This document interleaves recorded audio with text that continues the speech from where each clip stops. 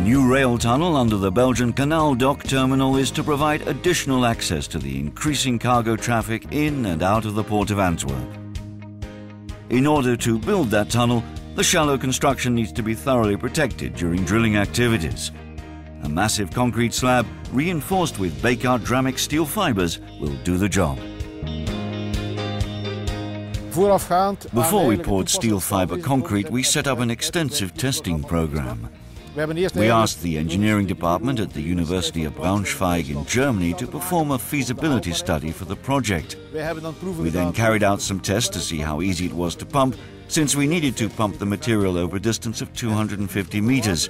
The mix was to be placed underwater and had to be self-leveling to set perfectly horizontally.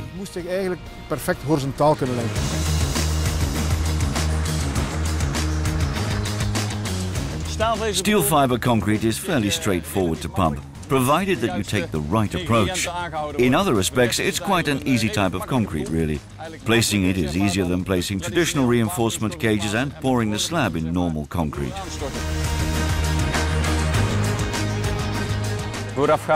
Before we started pouring concrete, we carried out months of desk studies together with the people at Bekaert and our quality department.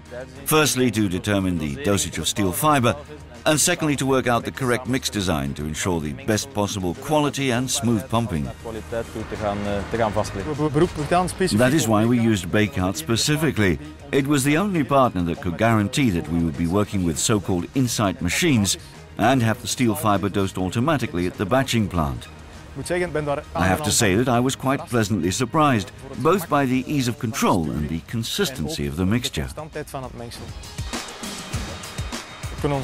We cannot afford any breakdowns at all, which is why we get continuous backup from the people at Bekaert. We have replacement equipment, dosing equipment and spare parts. And there are always people on standby, just in case any problems might arise. The success of this project depends on two important factors: logistics and quality. As far as logistics go, obviously when you're placing 14,000 cubic meters of concrete, you need to schedule a whole pre-delivery process involving both steel fiber and aggregate. We agreed a very tight delivery schedule with Bekaert for the fibers, and it was a success.